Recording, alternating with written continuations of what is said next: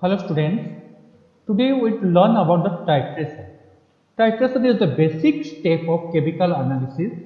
What is the definition of titration? Determination of unknown concentration of a known analyte by a standard solution is known as titration. Titration is a procedure by which chemical analysis is performed. This is the basic simple step of chemical analysis. How it is done? In the titration, there is a burette, and the solution which we taken in the burette is known as standard solution.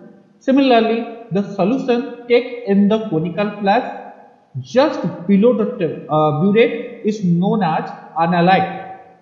The solution we taken in the burette is otherwise called as titrant, because here it is a standard solution. The concentration is known. The solution which we take in the burette, its concentration is already known. That means either it is 1 normal, 2 normal, 0.5 normal, molar, 1 mole, etc. etc. It doesn't matter. But its standard solution, its concentration is known. But the solution which we take in the conical flask, each unknown concentration, it is otherwise known as analyte.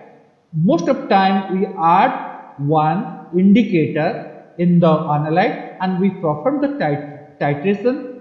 Gradually the solution or the titrant neutralize the analyte. The standard solution or titrant neutralize the analyte. The point is known as equivalence point or stoichiometric endpoint of the titration. We calculate by the mathematical formula N1V1, M2V2, and we just get the concentration of analyte. Thank you.